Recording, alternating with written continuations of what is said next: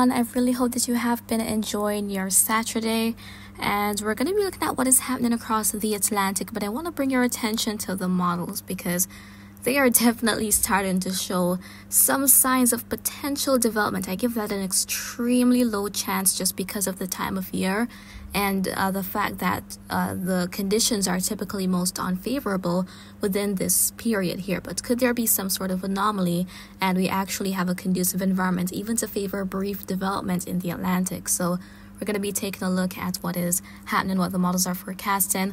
But as of right now, we can definitely see that there isn't much going on across the Atlantic. We've got that frontal system making its way across the area, moving toward the east, and it is that frontal system, the tail end of it, that models have been showing actually loitering around a bit and somewhat of an increase in moisture well offshore the northeastern Caribbean. And we also see a bit of activity near the Cabo Verde Islands, but nothing much across the Caribbean on a whole. However, there is that increase in Saharan dust coverage. So if you're in the Lesser Antilles, you may notice that it is hazy. It's because of all that dust, which is making its way across the Atlantic. We'll talk about that momentarily. But zooming into the region here, we can see some patches of clouds here and there, especially over in the eastern and central parishes of Jamaica. Some areas may have had some passing showers at times. Again, that frontal system is making its way out. You can see a bit of activity moving across parts of the Bahamas, but elsewhere, there isn't anything much happening this evening. As I mentioned, though, let's go on to that Saharan earlier coverage. So this was the forecast for 5 p.m. today, and there we can see some of those darker shades of brown indicating a higher concentration of dust. So some of that thicker dust is expected to be just offshore the Lesser Antilles, Barbados, and the other islands. But then as we're going to be heading into tomorrow morning, we see this dust entering, and it's forecast to blanket all of the Lesser Antilles. So this dust has its health effects in terms of the skin and eye irritation. It may also trigger breathing difficulty in some persons, especially individuals with conditions such as asthma like myself. But we see that this dust coverage is pretty much across the entire main development region of the Atlantic, from the coast going all the way toward the Americas. As we're going to be heading into Monday, we see it moving even more into the Caribbean region areas such as the Virgin Islands and Puerto Rico, again, northern South America, northeast South America, Venezuela, and the Guyanas as well. But eventually, as we head into Tuesday, there may be somewhat of a break in all this dust for parts of the Lesser Antilles, but some of it is expected to reach a bit further toward the west, potentially reaching areas such as Panama. But of course, I'll continue to keep you guys posted on it. In terms of the rainfall forecast for the rest of today, here we are seeing it going into tonight, and we're not seeing all of this very colorful shading across the Caribbean, these reds and these burgundies, purples. So no significant rainfall is expected between now and later tonight.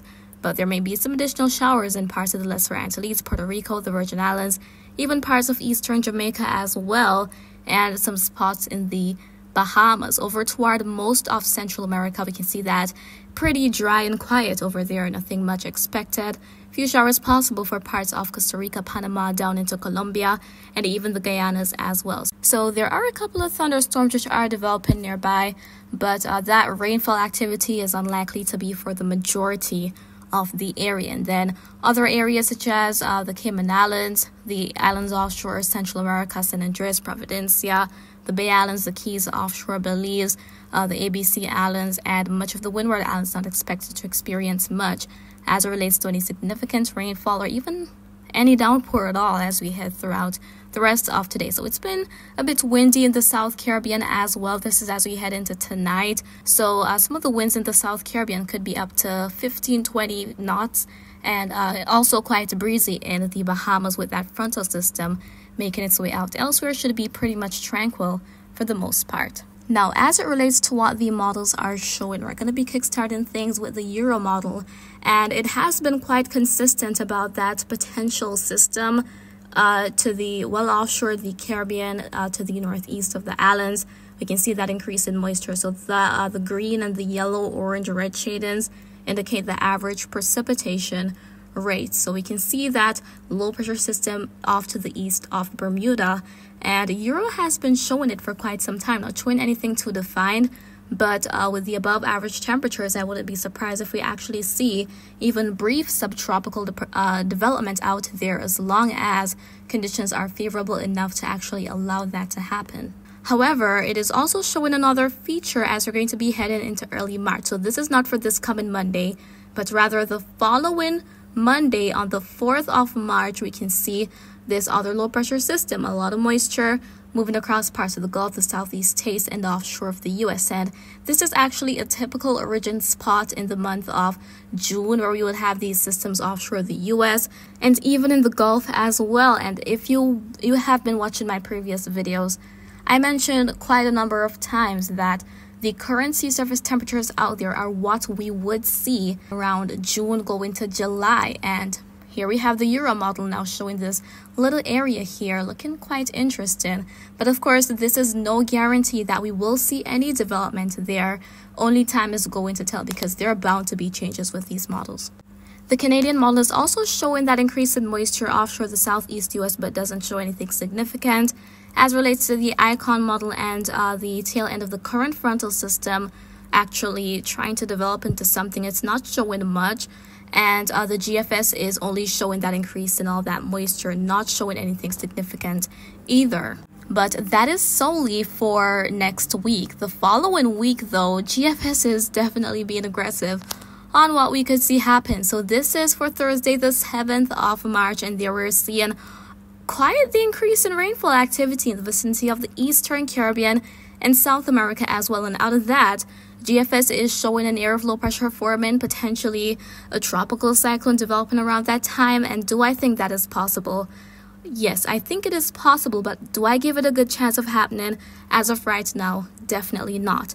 As I said, it all depends on whether or not conditions are going to be conducive to allow that to happen.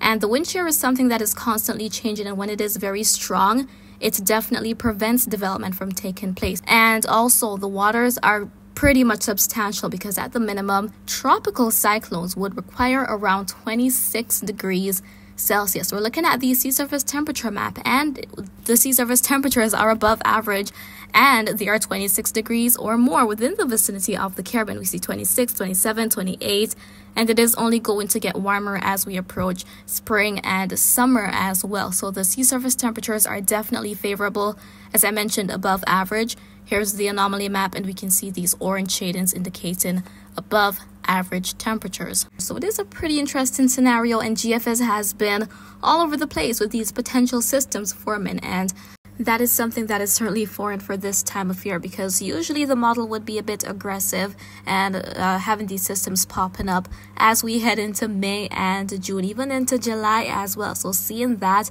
at this time of year is definitely something unusual. As I said, it is not impossible, but we'll see what the trend is. Again, these are the names for the 2024 Atlantic hurricane season, and first on the list is Alberto. So we'll see if the season will be off to an early start, although I have very high confidence in that happening because of how warm those waters are.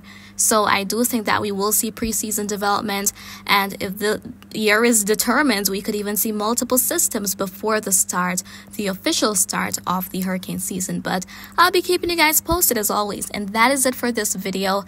I hope you found it to be very informative, and if you have any questions, do leave them in the comments. I'll respond when I can, and remember to always be weatherwise.